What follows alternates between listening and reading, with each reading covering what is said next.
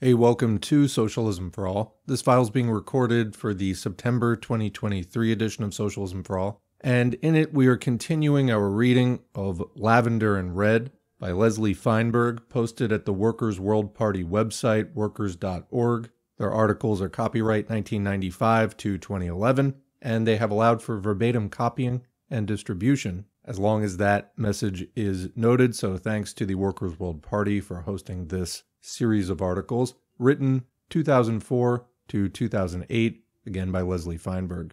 We're going to pick it up with article number 7, The Roots of Russian, quote, homosexual subculture.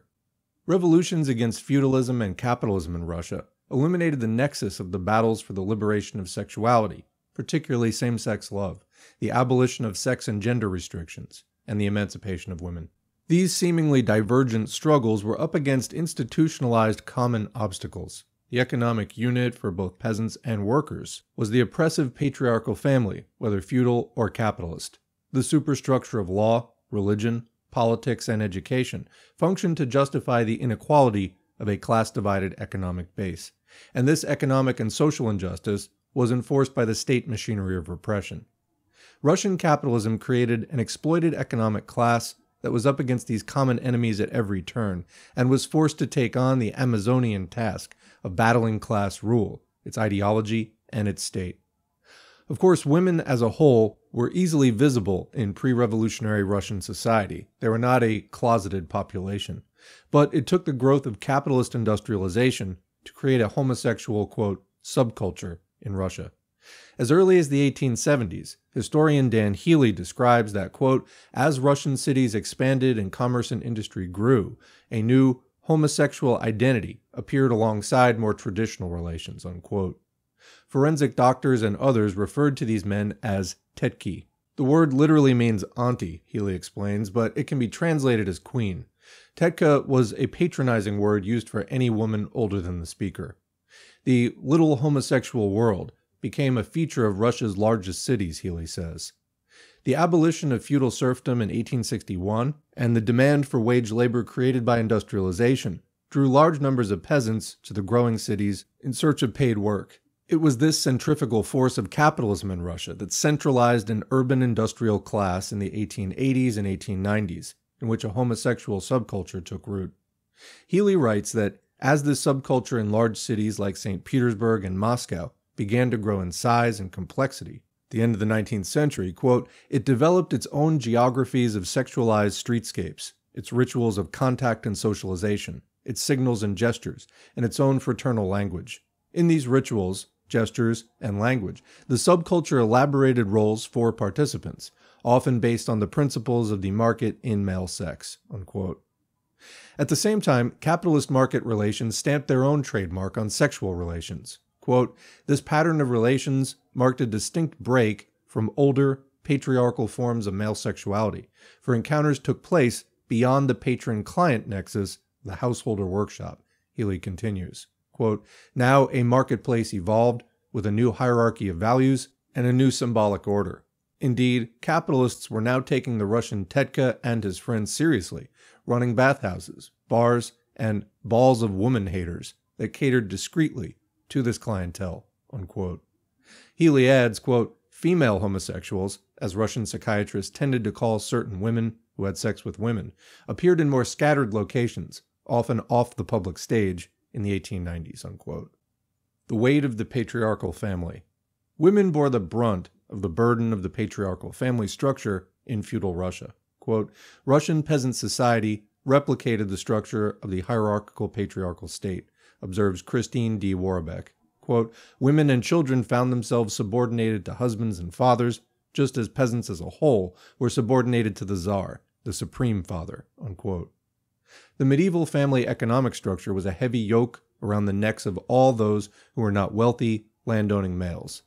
Author William M. Mandel wrote, quote, although the serfs were freed in 1861, they remained dependent upon and ruled by their former owners, in precisely the fashion of the black population of the American South after emancipation, unquote. These oppressive conditions generated resistance. In a mass trial of 50 peasants, Narodniks, part of the populist movement, in 1877, 15 were women. Mandel describes them as populists who, quote, believed the solution to Russia's problems lay in that country's traditional peasant communes, freed, however, of landlord exploitation, unquote. He quotes Sofia Bardina, a 22-year-old defendant, who spoke eloquently from the docket about the need to abolish the patriarchal class structure of the family. She told the court, in words laden with sarcasm, quote, "Nor do I know whether the family is undermined by that social order which forces a woman to leave her family and turn to the factory, where she and her children are inevitably corrupted. That order which compels a woman to become a prostitute because of her poverty, and which even sanctions prostitution as a legitimate and necessary phenomenon in every well-ordered state. Or whether the family is undermined by us, who are striving to eradicate this misery, which is the principal cause of all social calamities, including the destruction of the family," unquote. Mandel recalled that the Russian writer Maxim Gorky was beaten almost to death by Cossacks in a rural village after he tried to save a woman who was being dragged naked behind a horse because she was accused of the, quote, crime of adultery. Quote, "That practice did not exist in town," Mandel concludes.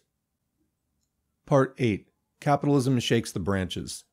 As city life and capitalist industrialization were shaking up family and sexual relations for Russian male workers, women also felt their impact. Historian Dan Healy wrote, quote, "Same-sex relations between women in Tsarist and early Soviet Russia reflected the general transformation of women's roles and opportunities.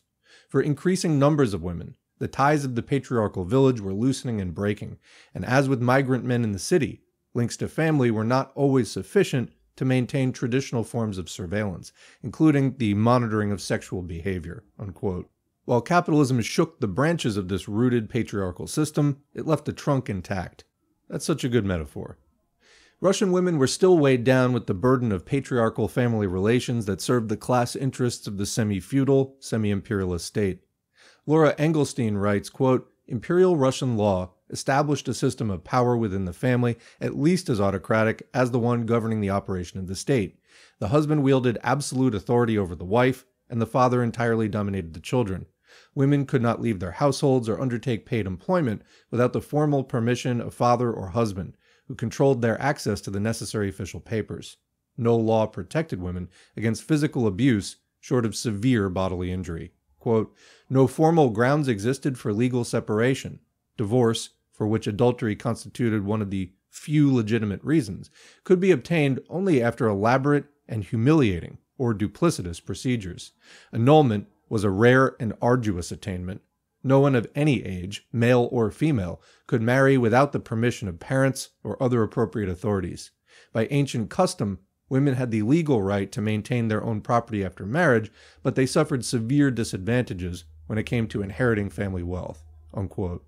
Nadezhda Krupskaya, a Bolshevik leader and author of the pre-revolutionary pamphlet The Woman Worker, described company housing at the Thornton Broadcloth Mill, which, like much of Russian industry, was foreign-owned. Workers lived in, quote, a huge building with an endless number of rooms, the partitions not up to the ceiling. The din was ear-splitting. The walls were green with damp. There were 2 families in each of the rooms, which were not large. They dried their laundry in the room, and it was so stifling the oil lumps sputtered. Dormitory rooms were terribly crowded. The working day was incredibly long, 12 to 14 hours at the textile mills. We saw some of the women workers lying on the cots in exhaustion, their faces in their pillows, unquote. Urban living also left its mark on the lives of male workers. Quote, the rapid expansion of Russia's industrial base was accomplished by large numbers of male workers living in cities where there was neither space nor money for the replication of peasant marriage and family patterns, Healy wrote. Quote, in Tsarist Moscow, working men in the sexually active younger age groups outnumbered women, and they were crowded together in accommodations precluding any possibility of starting families or bringing a wife and children from the village to join them, unquote. As peasants were pulled toward the vortex of urbanization in search of jobs, quote, a significant proportion of these newcomers stayed only temporarily or seasonally. Many left wives and families behind in the village, Healy notes. Quote, others settled and became the basis of an urban proletariat in St. Petersburg, Moscow, and a handful of other centers. Urban workers' housing was crowded. A huge proportion lived in barracks, flop houses, or shared rooms, and even shared beds. A significant percentage lived in employers' households and workshops. Quote, men found opportunities for sexual expression with each other in Russia's industrializing centers. As they exploited these new possibilities, They transformed Russian masculinity's traditional patterns of mutual male eros, unquote. That same-sex eros, including, in some instances, lesbian love, was expressed eloquently in the literature and arts produced in the late 19th century by the radicalized intelligentsia that was funded and flourished in the battle of the rising bourgeoisie and their imperialist backers against feudalism. This articulation of the love that was finally speaking out in its own name flowered after the easing of censorship of books and periodicals following the 1905 revolution against Tsar Nicholas II. Two currents in women's struggle. The emancipation of women and the overall struggle for sexual liberation are closely tied, in particular because sexual subjugation in general is historically a key weapon of patriarchal domination. That connection was visible in the late 19th century as revolutionary activists established collective living spaces. These political revolutionaries, writes Mandel, quote, established communes in the largest cities that were, particularly for women, places of refuge for runaways from the patriarchalism of smaller towns or family estates, unquote.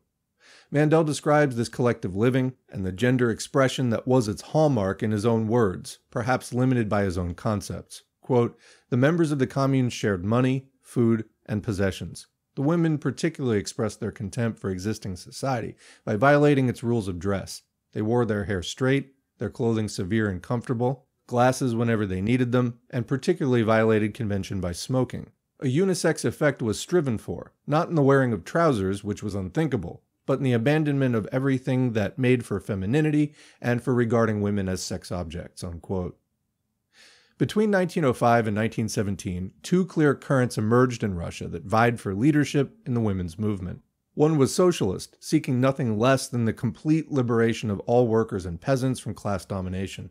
The other was a feminist grouping that was more middle and upper class in its composition and political orientation. It focused its struggle on the right to vote, an important bourgeois democratic demand. In December 1908, for example, the feminists organized a Russia-wide Congress, in which more than 1,000 delegates took part. Only 45 working women were present, and not one single woman from the peasantry, the class that represented Russia's vast majority of laborers. The revolutionary women's current looked very different. In 1913, the Bolsheviks organized an important first celebration in Russia of International Women's Day. Their organizing was in sharp distinction to a January Congress on women's education convened by liberal intellectuals, to which only a few women workers had been invited.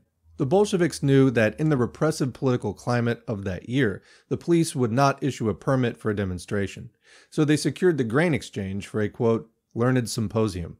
On the day of the event, March 8, the federal police, who were present at all meetings and could end any gathering at a whim, filled the first two rows in the hall. The speakers at the Bolshevik-organized event were all women, working women. One of the leading voices at the meeting was a 25-year-old weaver who had been a member of her union executive board for 6 years. The weaver described the class composition and mood of the event. Quote, no matter how poor the working women were, on their day, the first holiday of women in Russia, they put on the very best they had, and the packed hall looked like a meadow in May from the brightness of the colors. The police didn't succeed in spoiling our holiday, although every speaker had to get her most private thoughts across to the audience as though breaking through the alert silence of the first rows, unquote. The outbreak of the inter-imperialist World War I in 1914 illuminated the bourgeois political foundation of those who identified with the feminist current. According to Richard Steitz, a researcher in Denmark, quote, the feminists were rhapsodic about the great possibilities of serving the Russian fatherland, and in return, gathering political dividends for themselves. They showed no subtlety in connecting their, quote, sacrifices to eventual payment in the coin of women's suffrage, unquote. Steitz notes it was not well-to-do movement women who did most of the sacrificing during World War I. It was the women and men of the laboring classes who sacrificed. And women workers paid with their sweat and toil too. The percentage of women workers in the factories had reached 30% of the total when the war broke out. By 1917, as the imperialist war brought hunger and want, death and disability, thousands of women in the St. Petersburg needle trade walked out on strike, marching through the streets demanding peace, land, and bread. Male workers joined them, swelling the ranks of protest to 90,000. That strike broke out on March 8, International Women's Day, and it was the first shot of the anti-capitalist Russian Revolution. Capitalism's historical task. Capitalism in Russia, like feudalism, relied on the patriarchal family structures as economic units. The rule of capital accumulation created its own superstructure of law, religion, politics, and education to justify the inequality of its economic base, and it enforced this economic and social injustice with brutal state repression. World War I, an outgrowth of capitalism's drive to expand its relentless search for profits beyond its own border, was also having a profound impact on patriarchal family relations. The war uprooted millions of peasants and workers in Russia and elsewhere, disrupting planting and harvesting, production and family reproduction. This clash of imperialist titans over who would steal the land, labor, and resources of colonized peoples only profited the imperial victors. The war was slaughtering tens of millions of laborers and oppressed peoples, and exacerbating the super-exploitation and suffering of peoples caught in the grip of colonialism. Capitalism, in relation to feudalism, was a progressive force, in that it was a superior economic system, a qualitative leap in human productivity. Capitalism eradicated much of the medievalism of feudal autocracy with its need for science and technological advance. Capitalism socialized the artisan's individual tools, forging them into massive means of production. It galvanized a working class. But the social relationship of capital, of exploiter and exploited, is a brutal one for workers and oppressed peoples. And capitalism in Russia was too weak and too subordinated to the existing imperialist countries to even fulfill its bourgeois democratic promises to the masses. The brief liberal capitalist regime ushered in by the February 1917 revolution solved none of their problems. It couldn't get out of the war that was killing the workers and peasants because the ruling class had imperial ambitions. It couldn't distribute the land to the peasants, and it couldn't meet the most elementary demands of the workers. Thus, the Bolshevik slogan of bread, land, and peace won the masses over to the need for a second revolution. And this revolution, in October 1917, created a workers' state that began the work of uprooting the entire trunk of ruling class economic structures. It was no accident that one of the first acts of the Bolshevik government was to abolish the Tsarist anti-gay and anti-woman laws. Section 9. Naysayers pooh-pooh Bolshevik gains. Simon Karlinsky, a Berkeley professor of Russian literature and drama, pooh-poohs the decriminalization of same-sex love by the young Russian workers' state in October 1917. Quote, "The revolutions of 1905 and of February 1917, he writes, which brought unprecedented new freedom of expression for Russian gay and lesbian writers, are all too often conflated in Western minds with the Bolshevik-led October Revolution, routinely credited with the sexual liberation achieved by the two earlier revolutions." Unquote. Karlinsky offers details about the public articulation of same-sex love in Russia's literary golden age in the late 19th century and its silver age in the early 20th century. He focuses in particular on the flowering of what today would be called gay and lesbian literature between 1905 and 1917. The most famous, of course, was the novel Wings by Mikhail Kuzmin, that swept the imagination of the male homosexual population because it was the first gay novel in European literature to end happily. Between 1905 and 1910, the publication of Lydia Zinovieва Annabal's novel 33 Freaks and her collection of stories, The Tragic Zoo, also electrified the public in general and lesbians in particular. The celebrated writer Nikolai Kliuev, leader of the so-called peasant poets, named for their class origin and for the theme of their writing, was also openly gay. I'll note here that Feinberg has been using quotations around gay and lesbian in this section. Explained, using quotation marks around the words lesbian and gay is a reminder that modern identities are relative and not precisely adaptable to other historical periods, regions, nationalities, and classes. Russians have used different concepts to describe same-sex attraction, like blue or pink, or people of the moonlight, the title of a book by Vasily Rozanov in 1913. From all this, Karlinsky concludes, and so do other anti-communist historians, that the revolution should have stopped in February 1917. Quote, "Constantly sabotaged by the monarchists on the right and the Bolsheviks on the left, the regime managed to promote human rights and freedoms on a scale not experienced in Russia before or since. That was when women and minorities were given full civil and political rights, including the vote. Freedom of religion, speech, press, labor unions, and strikes became a reality. The prominent feminist Sofia Panina was given a cabinet-level post, and all vestiges of censorship were abolished." Unquote. Karlinsky concludes, quote, "The seizure of power by Lenin and Trotsky in October 1917 was hailed by many then, and is often still regarded as an enhancement of the rights gained by the revolutions of 1905 and February 1917. But as far as rights, including gay rights and personal freedoms are concerned, the October Revolution was actually a reversal and a negation of the two earlier revolutions, rather than their continuation." Unquote. Is that true? Those who wax eloquent about the bourgeois democracy that briefly flourished in 1905 and again in 1917 focus on the political freedoms incorporated in the laws of that time, but they omit that while political debate emerged and strikes may have become legal, millions of bellies were still growling for bread. Backs were bowed by dawn to dusk toil in fields and factories. Women were dragged by their hair to their patriarchal family roles. Young men and women, looking for same-sex love, lived invisible lives, ended up being marketed for someone else's profits or forced to pay extortionists from their own pockets. Jews were forced to fight or to flee from pogroms. Even after the February Revolution, all this continued to be exacerbated by Russia's participation in the war, whose killing fields were drenched with the blood of millions of Russian and German laborers. The February 1917 provisional government, headed by Kerensky, was hoisted to political power by a groundswell of workers and peasants who yearned to throw off the yoke of class exploitation by rich landowners and factory bosses. They hungered for bread, land, and peace. But the provisional government was tied to Russia's weak capitalist class. They wouldn't give up the territorial claims that kept Russia in the war. They weren't for expropriating the bosses. They couldn't even carry out land reform. All that required another revolution, one that suppressed the landlords and capitalists. It came in October, under the leadership of the Bolsheviks. The communist revolution had to carry out the tasks that the capitalists and their government could not complete. In December 1917, only weeks after seizing state power, the Bolsheviks abolished the Tsarist anti-gay law, legalized abortion, provided maternity leave, lifted the onerous restrictions on divorce, and legally recognized children born outside of marriage.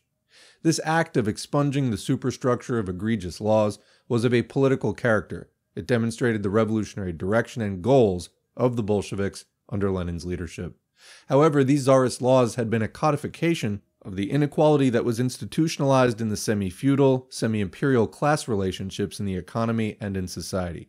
So the revolutionary work of transforming the social structure had just begun, and that work was not unimpeded. It was carried out under fire from invading imperialist powers on 14 fronts. That's the end of the article. I just want to add, for people who are still under the false impression that the short-lived, bourgeois-led provisional government, which was in place after the February 1917 revolution, which did get rid of the Tsar, anyone who thinks that that period was so great and, oh gee, if only the bourgeoisie had been able to continue to set up their government, everything would have been so great, etc. There is a not very well-known piece by Stalin called The Plot Against the Revolution about the Kornilov Revolt and basically how the Kerensky government, that bourgeois-led provisional government, was plotting to impose martial law as part of their efforts to keep Russia in the war, which again, the bourgeoisie was not fighting and dying in. That was workers and peasants who were doing that.